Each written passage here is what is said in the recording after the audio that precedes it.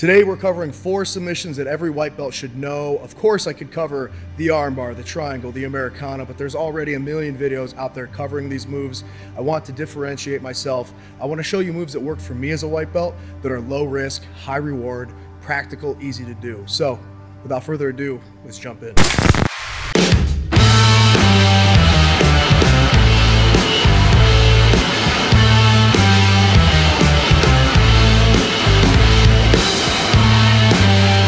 Up, we have the north-south choke. Now I'm going to show this in slow motion so I can cover the details effectively. This one's nice for me because I have a wrestling background and I find myself in the north-south position quite frequently. So as you can see here, I'm in side control. What I'm going to do with my hip side arm is tuck that under the hip. My head side arm is going to loop over their head as I position and slide myself into the north-south position. As I do this, I need to leave room so that my opponent's arm can slip its way through. Now, once his arm is through, I'm going to get a scarf hold position with my forearm underneath his neck. As that arm slides through, I am making sure that I'm keeping his cheek pressed up against my ribs. If I lose that position and he turns his face into my body, that's considered the counter and I lose the choke.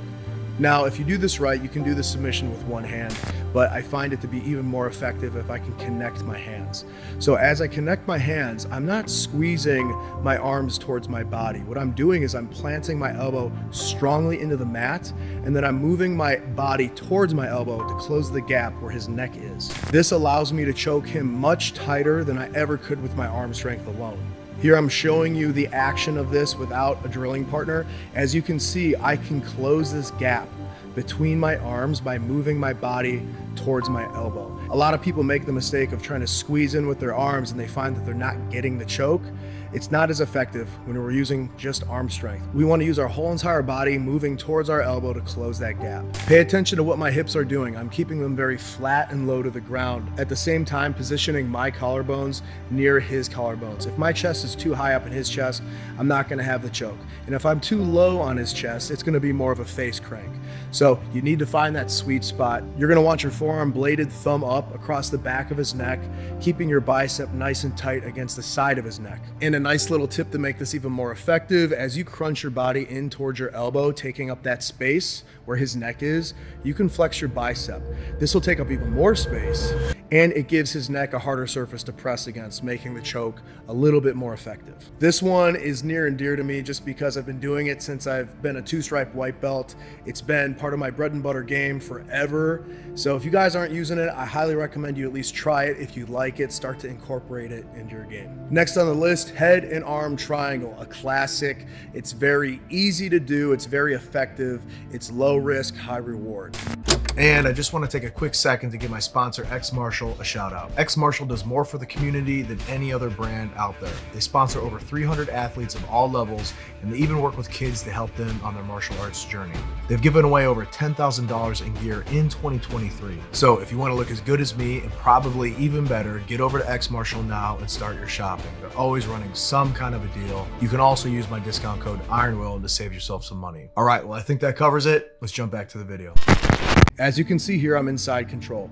What I like to do is I have my head side arm underneath his neck. I take my hip side arm and I use that to kind of pass his framing arm past my face. Once I get that framing arm past my face, I'm going to clasp my hands behind his shoulder. From here, I like to go knee on belly and apply strong downward force into his torso while I pull up and apply tight pressure to the back of his neck and shoulder. This tends to make your opponent feel stuck, and if they don't have a lot of training, a lot of guys will panic in this position. They'll end up doing something stupid and giving you lots of opportunities for other submissions, but we're focusing on the head and arm triangle here. Once I feel I've achieved that dominant position and my opponent is slowly giving up or beginning to relax, I move into a mount position. Once I'm in mount, I don't want to hang out here too long. The longer I sit here in this position, the more he becomes aware of what I'm trying to do and has more time to solve the problem that I'm presenting him. So as soon as I feel comfortable, I look into shin sliding over his torso so that my entire body is on the other side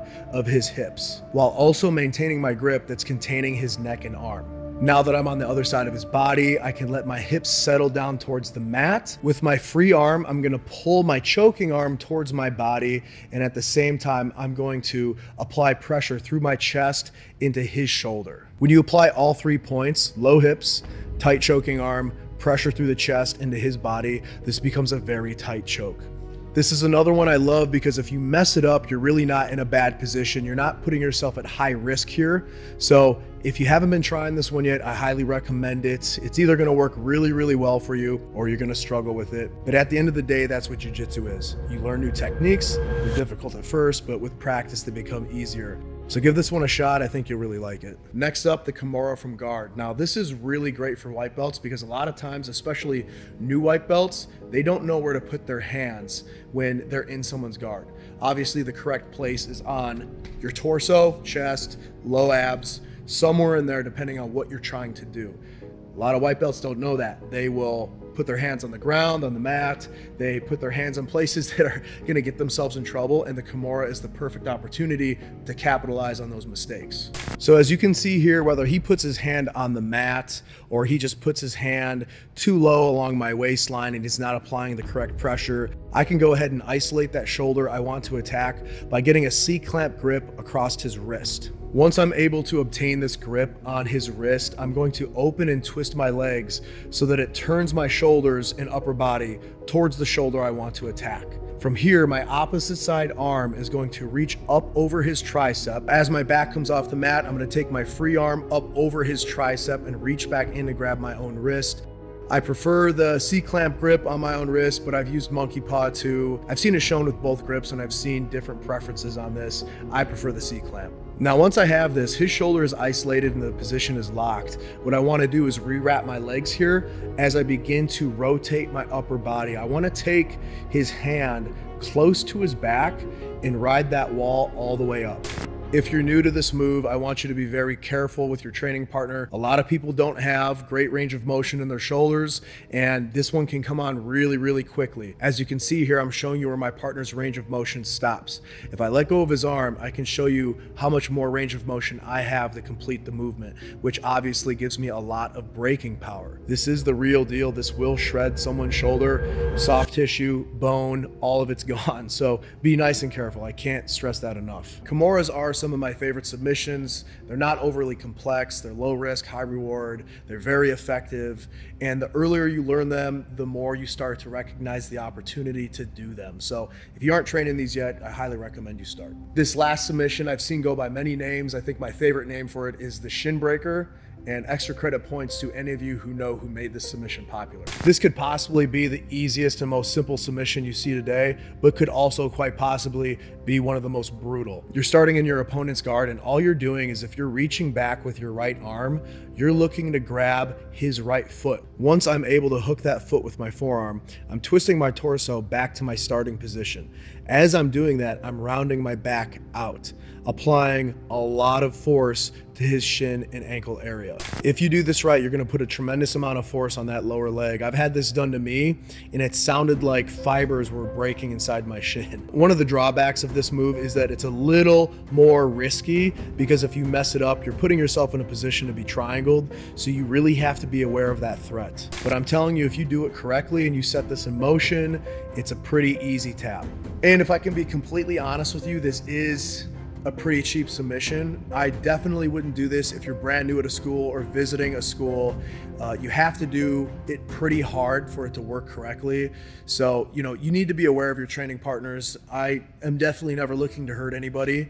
And if I'm gonna do this move, I'm gonna be somewhat gentle with it. I apply soft, continuous pressure. I don't slam this thing on, because you're gonna hurt your training partner and people aren't gonna trust you. And jiu-jitsu is, a lot of it is about trusting your training partners. So don't do this one really hard. If you're gonna do this in a training scenario, nice steady pressure, give your opponent time to tap. Now, obviously, if you're in a competition or a self-defense scenario, I'd say go ahead and full send it, but definitely be careful with the people that you see all the time, the people that you train with, the people that, require your trust and you require their trust. The best training partners I've ever had are the ones that I can trust the most, right?